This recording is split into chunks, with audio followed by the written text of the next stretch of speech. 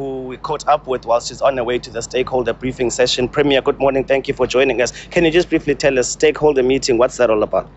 Good morning to viewers and you, Lumko and Vuyo.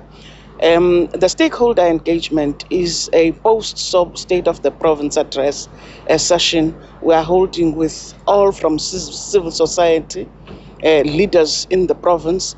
It's an attempt by the province to have a buy-in on the programs of government, the support, and to solicit their commitment and support to working with us.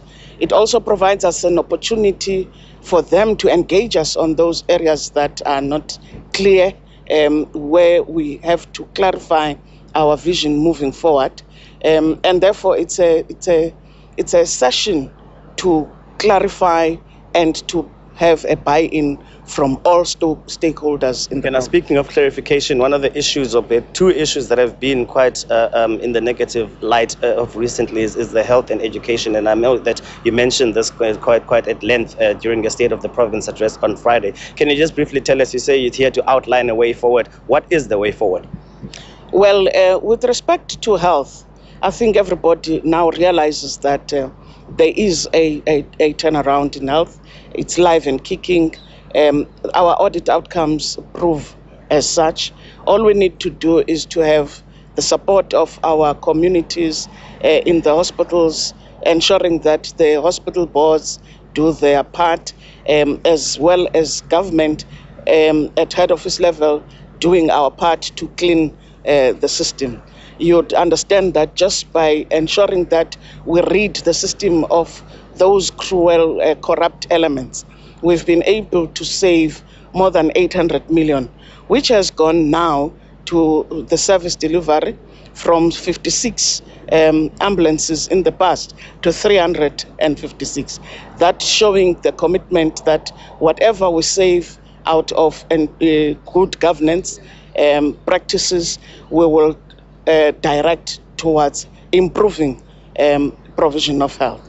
Department of Education, as we speak, we have an agreement with Labour, something that has never been there, a commitment for them to work with government, with people of the province to improve the quality of learning and teaching. Okay, Premier, if I must just interject there, we're speaking education now. Part of that agreement involves reinstating thousands of temporary teachers, where earlier it had been said that there is no funds to do such. Is there any sort of indication to say where is this going to come from now?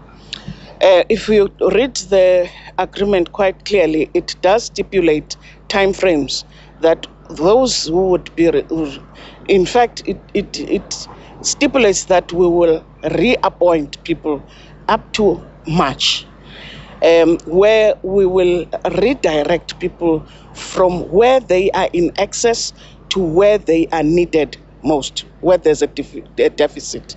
This is one of the contributing factors to the low levels of the pass rate, where other learners go without educators, whereas others are parked elsewhere. So this, between now and end of March, that agreement is clearly saying redirect educators to where you need them. All right, Premier, and then just on a lighter note, this is a very beautiful province in terms of tourism. And can you just briefly outline for us what you're going to be telling the stakeholders and who you want to be buying into the province? In fact, as we speak, we after this, we will be meeting potential investors who want to come and invest in this part of the world. Some glorious